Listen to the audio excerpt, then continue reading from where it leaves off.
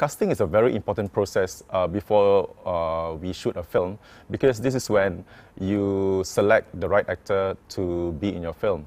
When you have an actor in front of you, this is where you can judge, or rather you can gauge the ability of the actor, whether he or she can communicate with your direction, or rather can follow instructions. One thing I notice about first-time directors is that they tend to get actors or actors who may not be suitable for the role. Sometimes for convenience or for budget purposes, you may get your friends to act for you, or your parents or your aunties or uncles to act for you.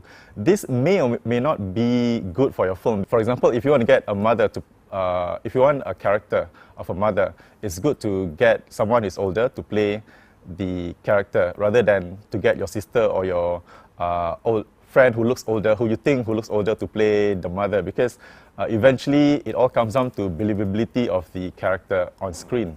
You know, you might have a good story, but once you get the wrong actor or wrong casting, when the audience look at the film, they may not find your story believable. So this is when, this is one of the reasons why I think some films fail. I think one of the ways to get the best performance out of actors is to make them really, really comfortable.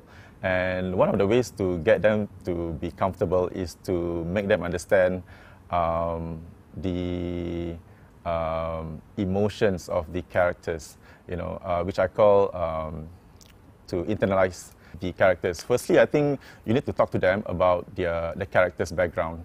Their motivation, and then the journey. Okay, when you talk about background, you can talk about where the characters live, who are the characters' parents, where did the characters study, you know, who are the characters' friends. So these are the background. And then the motivation. For example, oh, the character wants to connect with the father. The character wants to connect with the mother. The character wants to get a new boyfriend. So this is the main motivation of the character, right? And when you talk about the journey, so what does the character do to achieve that goal? To get the new boyfriend, to connect with the father, to connect with the mother. So these are the simple things that you can talk to the actor. And the process, like I said, it can just come in from all angles. You don't have to put yourself in a certain grid. One of the things when we are on set that might change everything is the presence of the camera. You know, it's different when you are rehearsing with the actors without the camera, but when you are on set, certain actors might react differently with a camera in front of them. So as a director, I think you have to constantly remind the actors that, you know, the camera is just another eye, another crew.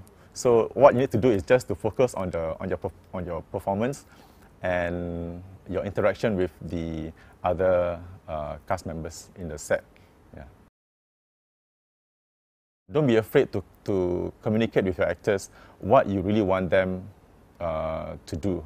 Sometimes when you do low-budget films, you might get the chance to work with actors who work for you for no payment and stuff, but when they come on set, they tend to have this, like, you know, this presence.